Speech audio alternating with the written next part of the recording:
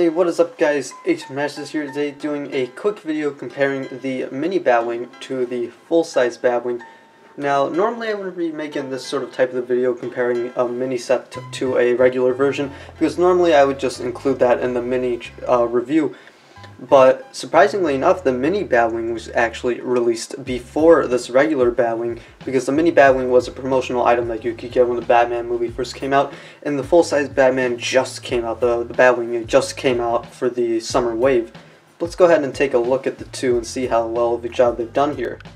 So right away you can see a lot of similarities, especially when you just look at it. You can already tell what it's supposed to be despite the miniature form, and that's pretty good. You can see actually when you compare the two how close they are in shaping and such. When you look at the top, you can see a lot of the same details in there, going right down to the small little point from the back with that little bit of a handle. You can see the gun on the top, and you can even see those two sort of vent things that they have in the light gray, which is just some really nice small details.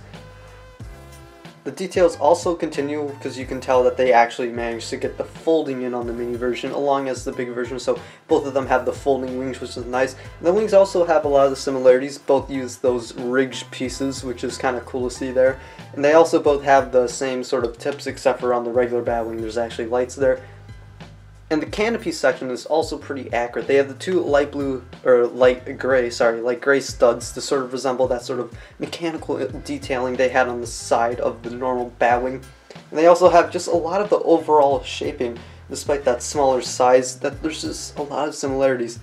And the back is probably one of the more least accurate parts, but they do have the general look with the two sort of propulsions, but they aren't able to get all of the colors and just all of the stuff there because it's so much smaller. And that is it for my brief look at the comparison of the full-size Batwing versus the mini Batwing. I'm actually pretty surprised on how well the smaller Batwing actually really got some of the details in there. Because we knew that it was accurate to it, of course, we knew that it had the general look of it, even in the miniature form, but I didn't realize just how many things they actually were able to stick into that small little thing that really resembled this full-size, just way overall bigger model. That's pretty much it for this video. Hope you guys enjoyed. Until next time, see you guys later.